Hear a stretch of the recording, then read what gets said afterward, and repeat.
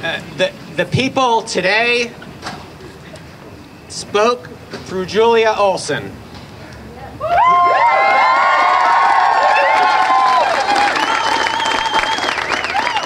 who told the court what needed to be said, no more and no less. And I can add now something about the record of evidence in this case.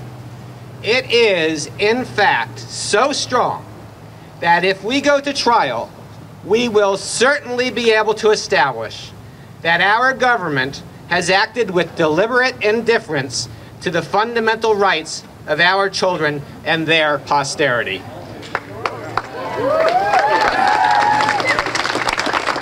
And so today could mark a turning point, and it comes none too soon, for there is a lethal quickening underway, as established by the science.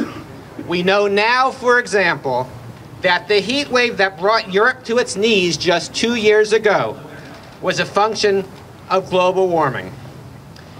We know now that the 13 people killed last month by the Louisiana torrent and flood were as likely as not killed by global warming.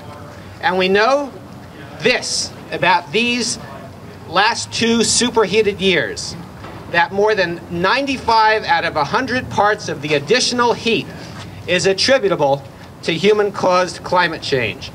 So we know the cause, we see the result, and we can establish a practical way forward. The future, of course, is not preordained. It remains to be shaped and safeguarded.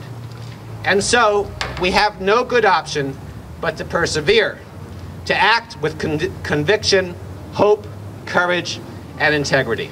Thank you.